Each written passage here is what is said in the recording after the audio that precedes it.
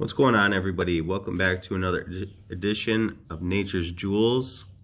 I'm Mr. Crawlings, and I got me a 6-spotted tiger beetle.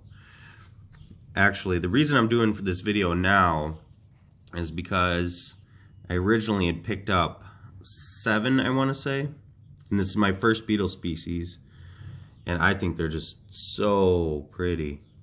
That metallic green with like blue legs. And they got like this little white face on them. I'm not going to be able to get it on here, but I'm down to 1. So I'm guessing the individual that I bought these from had them for a while.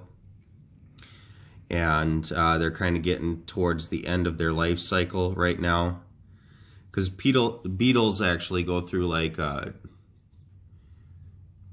3 different stages, or 2 different stages at least. I know they go through a larval stage, well, they do the eggs, and then the eggs hatch out into the larval, which turn into like a grub. And these guys actually, their grubs stage is kind of like an antlion, if you guys are familiar with antlions. And then they pupate out into these beetles as adults. And then the process starts all over again. But they were just too cool to pass up. I'm gonna try to go ahead and rotate this around so I can get that little face. They got these huge eyes. They're wicked. Oh, yeah, they're wicked fast. They run in these little bursts.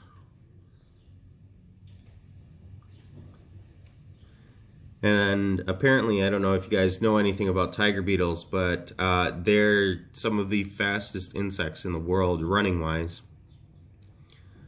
I read somewhere that if an Olympic sprinter could run at 458 miles an hour or something like that, that would be the equivalent of how fast these guys move. They run so fast. Some of the species run so fast.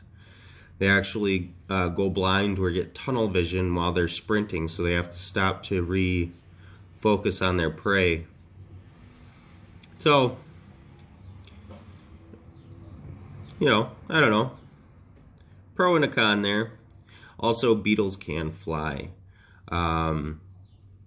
So you always run that risk of your beetle flying away when the enclosure's open. But I've noticed with the 7 that I had of this species, they're not really that bad about like trying to fly away. Maybe if you were handling them, they were on your finger or something, they might try to take off on you.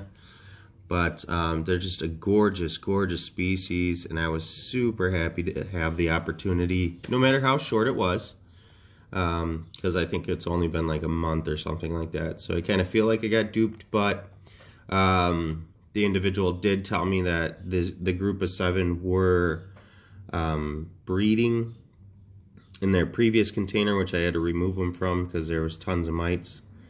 But that's also an issue with having beetles, so keep that in mind also. If you're keeping beetles, probably best to keep them quarantined, and even as a safety feature or measure, probably not near your tarantula collection. So I'm thankful I did not do that.